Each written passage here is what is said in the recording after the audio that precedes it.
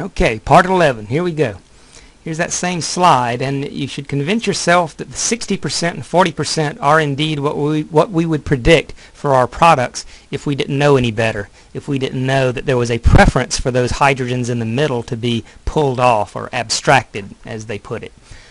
These percentages of 28 and 72 can't be predicted, but those are found to be the actual percentages when this reaction is carried out. And so this next slide shows how we can calculate the degree of which we have a preference for making the 2-chloro-butane as opposed to 1-chloro. Those percentages that are actually found, 72% for the 2-chloro, 28% for 1-chloro, those are divided by the number of hydrogens that could be removed to give that product. And remember, there's 4 possible hydrogens that could be removed to give us the 2-chloro product. We've got 6 hydrogens, any one of which can be removed to make 1-chlorobutane. And so when you reduce those ratios down, it turns out to be about 3.9 to 1, almost 4 to 1.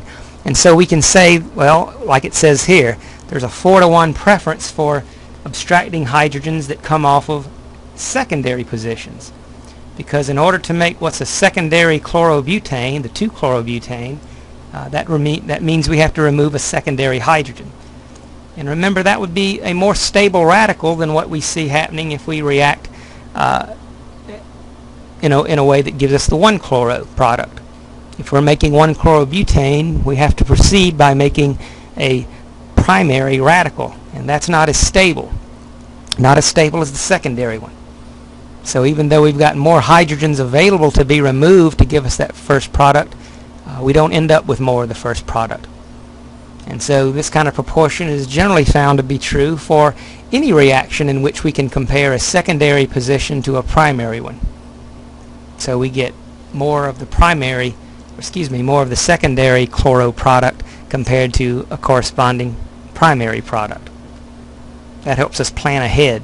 It tells us if we want to make 1-chlorobutane, we're not going to make very much of it, not if there's a possibility of the 2-chloro isomer forming. Here's the same comparison in which we have a molecule, this isobutane here, that only has primary and tertiary positions. This one hydrogen poking up is attached to a carbon with 3 other carbons, so that position is tertiary. And if that hydrogen gets removed, we actually would get this product over here on the far right, tertiary butyl chloride. You want to convince yourself that the other 9 hydrogens, any one of those 9 can be removed and replaced with a chlorine to give you this first product. I just happen to be showing this methyl group on the right is the one that's getting involved. But all 9 of these hydrogens over here on the left are equivalent. So if we didn't know any better, we might expect to get a lot of that first product because there's so many available hydrogens to be removed. If we don't remove this one magic hydrogen right in the middle, we don't get this second product. And even though we don't get a higher percentage of that product, we get what's higher than expected. And here's the corresponding calculation like we did on the last slide. We get 37% of a product that has to involve removing of just one particular hydrogen, the one that's at the tertiary position. We've got 9 hydrogens possible to be removed to give us the other chlorinated product, and we do get 63% of that. And then when you reduce this down, you find that you're getting an abnormally amount of this second product.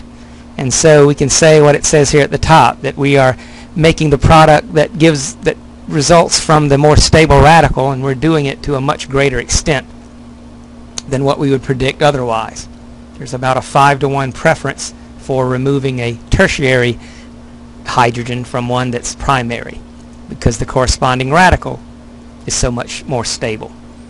If you answer this question at the bottom right, you hopefully can convince yourself that your expected proportion would be 90% of this second product, 90% of this first product, and only 10% of the other one, because only one of the 10 hydrogens can be removed to give us that second product. But we don't get 90 to 10, we get 63 to 37.